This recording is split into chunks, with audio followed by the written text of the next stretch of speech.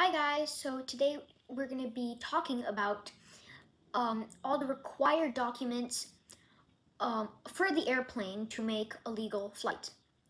The acronym for that is AARO.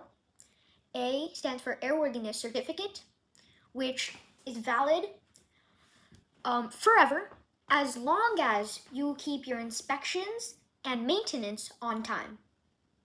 It should be visible to the passengers, and it tells you the category of the airplane, like an experimental, normal, utility, and transport. Then there's registration certificate. The registration certificate is valid every 3 years, but in January, they made a new law for 7 years. So now the registration certificate is valid for 7 years. So the next R in AARO is radio license. And there are two types of licenses, one for the plane, one for the human. The plane, there's the radio station license, and that is valid for 12 months. Then for the operator, there's the radio operator's permit, which is valid for life.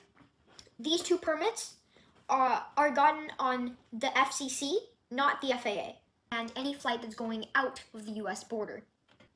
Next is the operating limitations, and operating limitations are found in the POH or the flight manual. They basically tell you all the limitations of the aircraft.